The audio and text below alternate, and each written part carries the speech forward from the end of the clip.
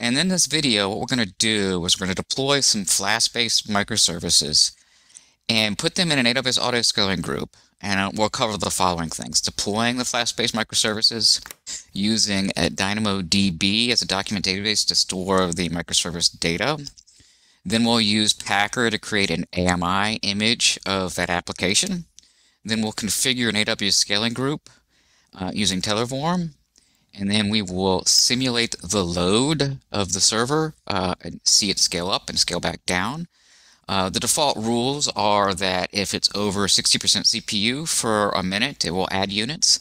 If it's below 60% for less than for 5 minutes or more, it will scale down. And the minimum number of instances is 2, the desired is 2, and the maximum is 4. So this is a quick diagram of what we're going to build. It's in AWS EC2. We create a VPC, add 2 public subnets across availability zones. The autoscaling group will be responsible for placing those instances in the availability zones based on the load. It's talking to DynamoDB on the back end to store its data. And then on the front, there's an application load balancer, and this is the primary entry point. When we run the validate script, you'll see exactly what that looks like, a URL where you can hit these services. So that's what we're going to build. There's some prerequisites. You need an AWS account, you need an AWS CLI, you need Terraform, and Packer. There's also a video that's the same for all my AWS Terraform videos. You might want to go look at the AWS Terraform Easy Setup. If you've never set that up, it'll walk through what you need to do in the console, what resources you need to create, and then checks it all. So I'm assuming that's all been done in this video. So the next step would be to download this code repository. So I'm going to copy that here. I'm going to go to my Ubuntu development environment, and I'm going to I've just pasted in. And there we go. We called checkenv, which will go in video. And now at this point, like what I can do is I can go apply the script. And we will talk about those phases briefly here. The first phase is we built the infrastructure with the generic launch template. So that's basically everything you see in that diagram gets built in phase 1. But there's a dummy launch template that just has the default Amazon Linux OS on it. And then at the end, we go phase 2. Phase 2 is going to use those network elements and create a Flask or an image, an AMI based on the Flask services using Packer. And then once that Packer image is done, what we'll do is we'll splice in that launch template, that AMI into that launch template, and set the desired instances to 2, minimum to 2, and a maximum of 4. So when we did the first one, we just set it to 0. And so now we're actually going to scale it up and get it running. So at this point, the build is still happening. What we'll do is we'll pause the video right here.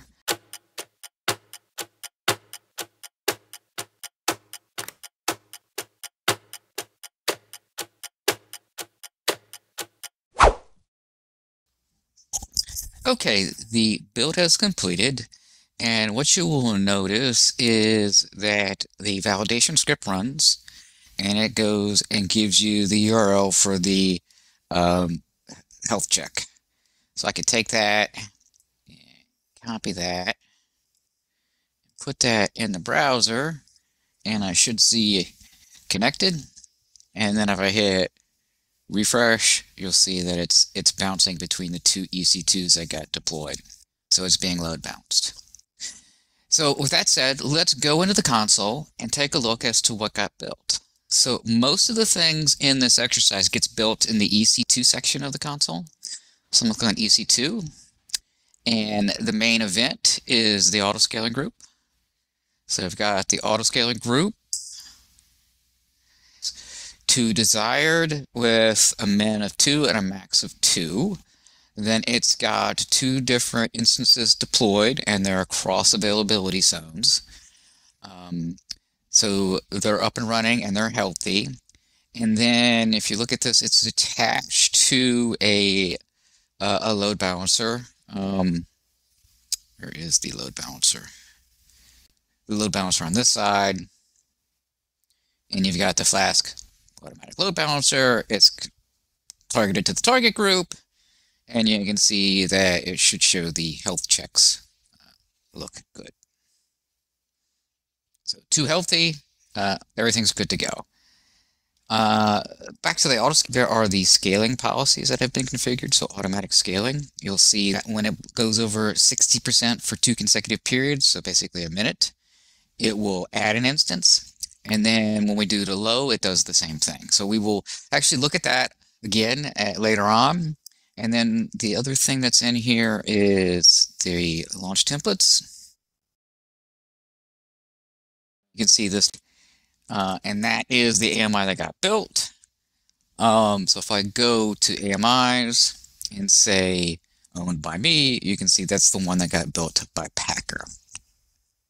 So what are a couple other things that are in this is the VPC.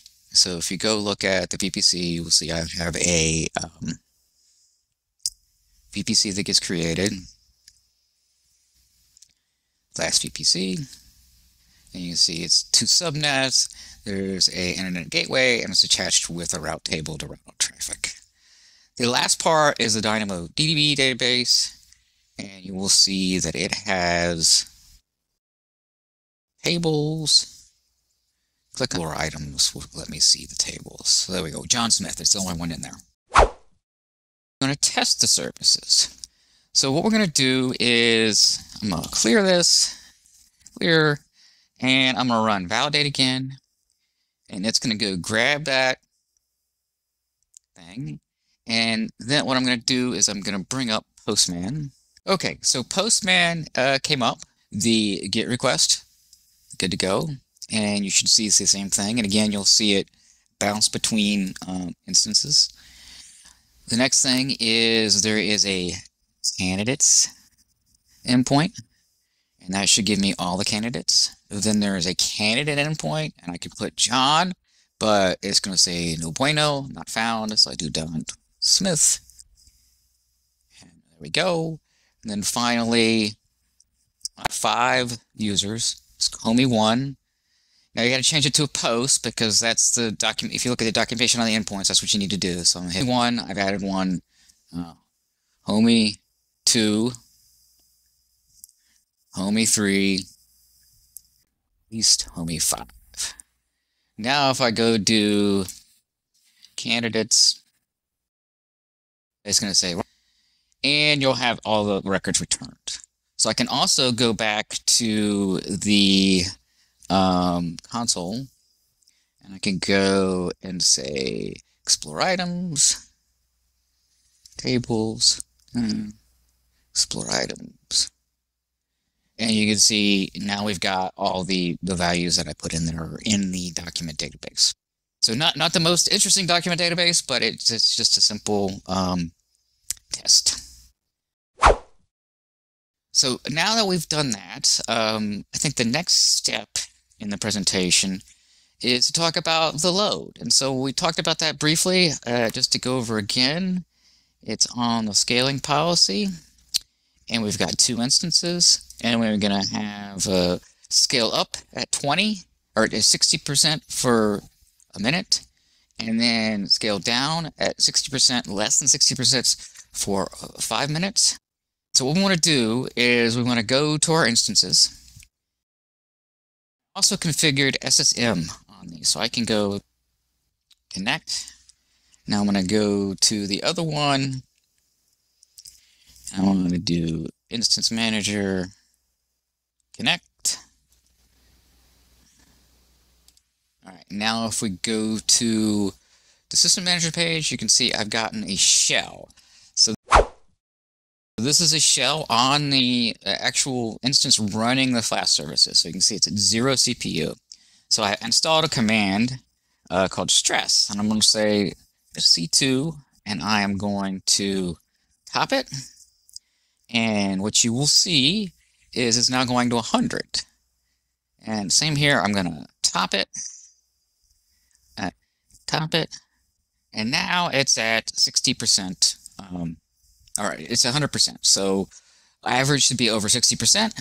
So all I gotta do is wait a little bit. And what I should see is on my autoscaling group, you should see my instances burst up. And so this takes several minutes. So I'm going to pause it and let it burst up, and then we'll resume. Okay, so it's been running a while. The stress programs are still running, and you'll see my CPU has spiked to average up to 99%.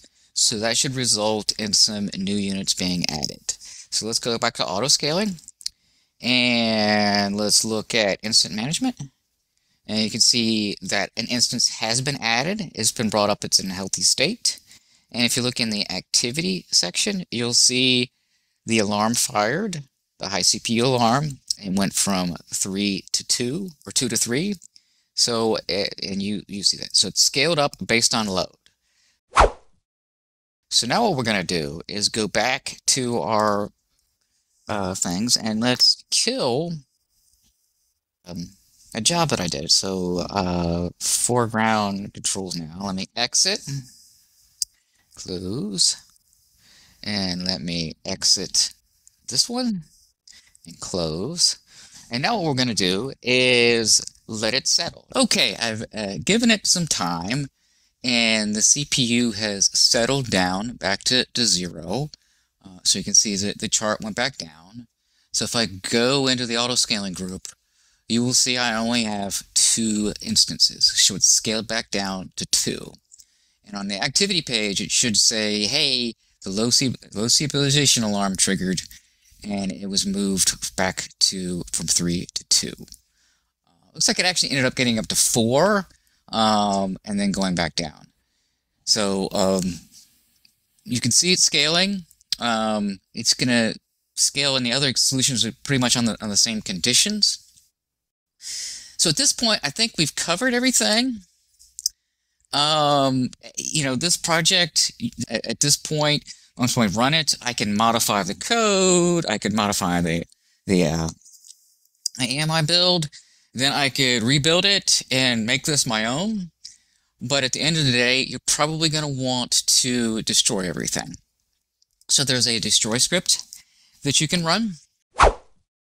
Discovered as I went through this exercise was the subnets. The subnets are grouped by availability zone, whereas in the other providers, the subnets span multiple availability zones. So the reason you would subnet is different. Usually it's by function or application, and not necessarily driven by availability zone.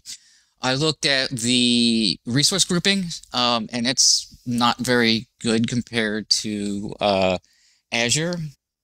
And I think the other thing that's unique is the settings of the scaling policy. You have a lot more control in AWS as to when it goes, when it scales up, when it scales down. It just seems much more customizable. The other ones also do the scaling, but it's sort of simplified, and we'll go over those when we do those sections.